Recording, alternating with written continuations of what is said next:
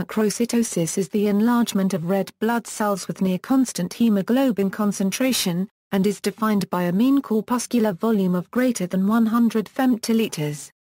The enlarged erythrocytes are called macrocytes or megalocytes.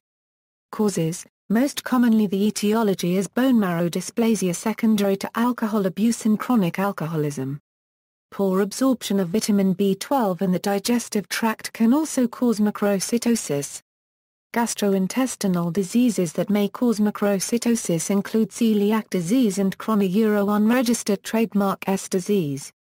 Other causes may include megaloblastosis, hyperthyroidism, chronic obstructive airway disease, aplastic anemia, reticulocytosis, liver disease, myeloproliferative disease, myelodysplastic syndrome, which most commonly presents with macrocytic anemia, chronic exposure to benzene, pregnancy. Complications: no complications arise from macrocytosis itself, and a prognosis will be determined from its etiology. See also, macrocytic anemia. References